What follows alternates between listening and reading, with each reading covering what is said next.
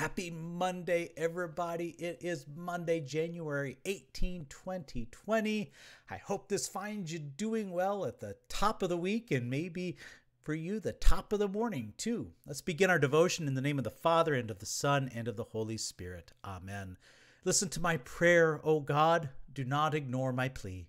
Hear me and answer me. Evening, morning, and noon, I cry out in distress, and he hears my voice. Cast your cares on the Lord, and he will sustain you. He will never let the righteous fall. Glory be to the Father, and to the Son, and to the Holy Spirit, as it was in the beginning, is now, and will be forever. Amen. If you're like me, you're still riding high off of Vicar's incredible, great sermon. I so appreciated his sharing God's word and his insight that he gave us yesterday in his sermon. If you haven't had a chance to hear it, I'd encourage you to go back. Either service, the 8 or the 10:30, was just fantastic. But as always, we keep moving forward. And so now we turn our attention to this next coming Sunday with anticipation, the third Sunday after Epiphany. Today we're going to be looking at the psalm appointed for that Sunday. It's Psalm 62. It's a song that talks about peace and confidence in the context of a life in a world that is so unsure, so unsettled. It's expected, we think, that this was written by David late in life, and so that gives some more context and meaning when he talks in here about being attacked by enemies, about just how life is so unsure, and in that context, he contrasts that with the sureness and the solidity that is our God, our rock and our refuge. So let's jump right in. Psalm, again, 62. For God alone, my soul waits in silence. Now, why silence? Well, silence denotes a sense of calmness, of confidence, of peace. And the psalmist continues, from him comes my salvation. He only is my rock, that refuge, right? That hiding place for us as his children, that rock. We continue, in my salvation, my fortress, and I shall not be greatly shaken. As Lutherans, we can't help when we see that word fortress to think about Luther's great hymn, A Mighty Fortress is Our God.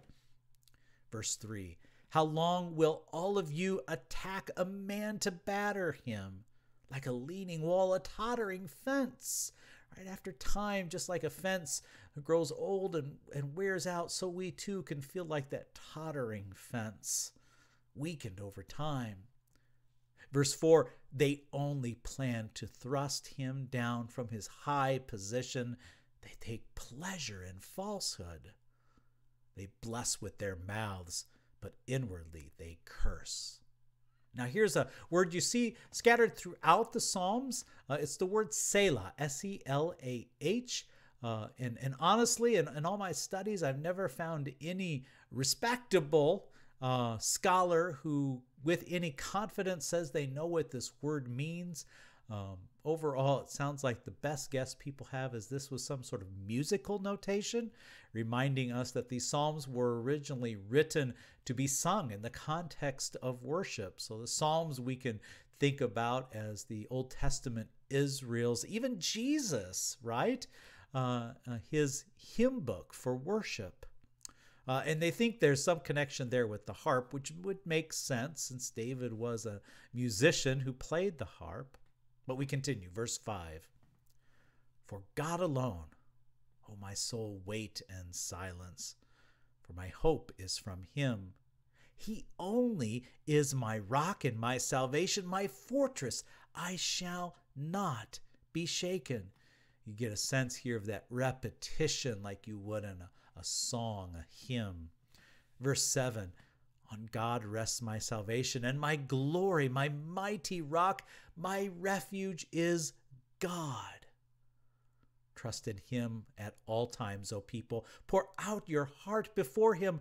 God is a refuge for us.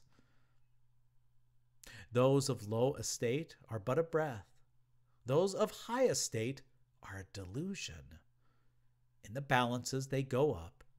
They are together lighter than a breath. Put no trust in extortion. Set no vain hopes in robbery. If riches increase, set not your heart on them. Only God has spoken. Twice, or once God has spoken. Twice have I heard this. Now that sort of repetition there, once he's spoken, twice I've heard, gives certainty to this statement. It's almost in the New Testament where Jesus would say, Amen, Amen, or as it's usually translated, truly, truly.